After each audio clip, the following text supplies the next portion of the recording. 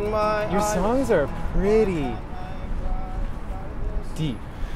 Sure. If I can say that. Yeah, I mean, that's fair. is it hard to sing that? Not anymore so much. No. I'd say, I don't know if it ever really was. It was always kind of. I mean, it's like it is an outpouring of certain things, and it does come from like sometimes quite a dark place. Yeah. But then it's part of a whole process that is actually quite good for me. So in a sense, it's like it's quite helpful to be singing them anyway. But in terms of like sharing that with other people, it's a bit icky sometimes. You know what I mean? Yeah. I don't mind it so much anymore because everyone brings the songs into their own lives and they take what they will from them, and that's actually, I love it when that happens, because when I playing shows now, I'm aware that these songs mean more to a lot of other people than maybe they even do to me anymore, because the stuff that is contained in them is way in the past. So all that the stuff that might make it difficult is kind of disappearing with the grind of touring. Just say I won't go. For me personally, I like, they're sad. They feel sad, but they make me feel good. That's nice to hear. Does that work for you? I always, as dark as things can get, I always like to throw a little chink of light at the end of each song. So I think there's hope for a start. I always try and get hope there in the end, and always the idea is, look, it's bad right now, but it's not that bad. And also, there's pleasure to be taken in that side of life, I think, as well. I think it's a level of feeling that if you've had that as well, then there's something to relate to, and maybe that's what makes people feel good, is that it's like a kind of, a friend, if you will. This is a progressive dance, but remember it was me. Midnight Organ Flight. It has dark elements. I would say it's in many ways it's a hopeful one, though. Yeah. I'd like to think.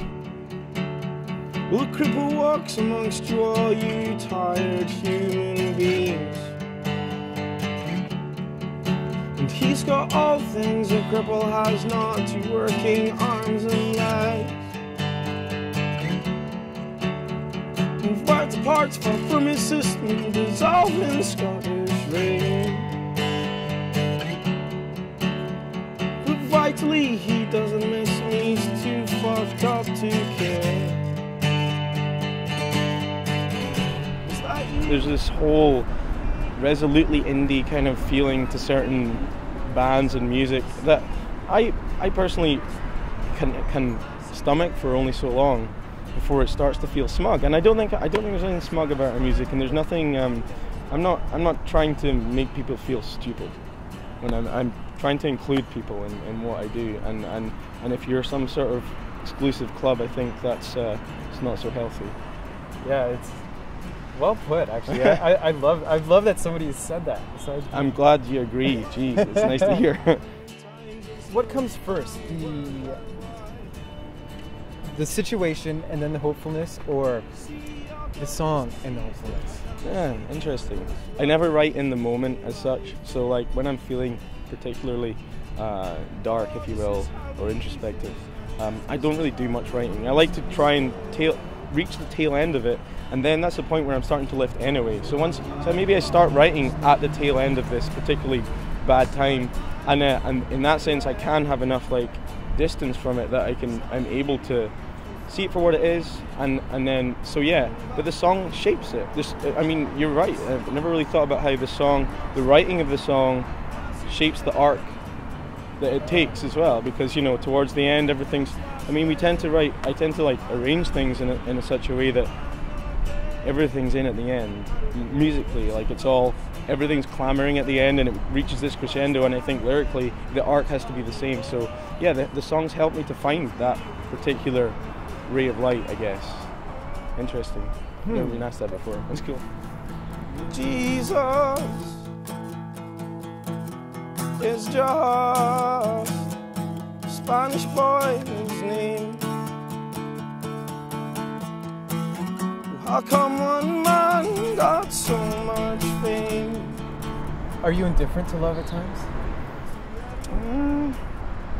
Nah, never indifferent to it. No? sick of it. I don't know, but I don't think it's something. I think if it's something if it's a feeling you're indifferent to, then it's not necessarily love anymore. I don't know. It's just like there's this notion of male solitude or something. Sure. Right. Yeah. In that sense, have you been indifferent to it at times, or is that or not needed it? You mean? Well, not even needed it, and then, like you said, being sick of it. I mean, do you struggle with those two dynamics, or? Yeah. I mean, yeah. Right now, I mean, it's provided me with some of the finest and worst moments of my life. So in that sense, I can.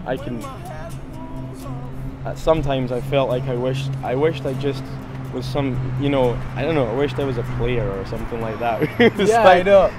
It's not really in me though. So I get involved quickly and fast and pretty fall pretty hard, I guess you could say. Yeah. So indifference, it doesn't really come into it. So you can burn me, 'cause we'll all be the same way. You guys are going to start recording soon, or have you? It's done, yeah. It's done? Yeah, we have it with us. Oh, you're probably dying to talk about it. Well, yeah, when I tell everyone, they're always kind of like surprised. I got back, I took from tour, like we did a good yearish of tour last year, and got back, took a week and a half off and just started going for it. So it's recorded and we're mixing it next week in Connecticut. So yeah, it's I'm excited about it. It's different. It's maybe less about me as such. It's still about a character. I think I've characterized it a little more and fictionalized things, and maybe in that sense it's more open to people kind of to walk into it and make it their own than the last one was. Although I don't know, I hope the last one is still like people were able to make it their own. Can you give me a hint of maybe what you're addressing? Well, I am full. It's like full of like imagery to do with the sea. I wrote it out by the sea. You're talking of like male solitude. I went for my male solitude for like a month and a half.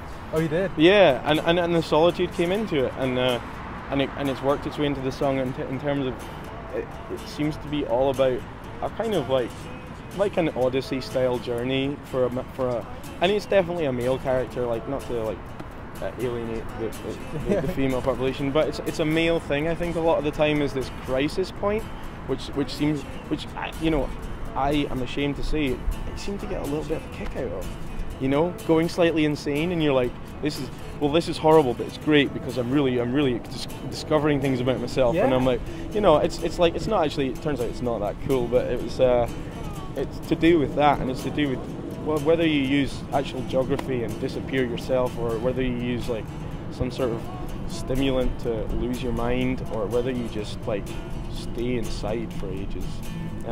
It's about solitude, and it's about losing and becoming insane in some way or another.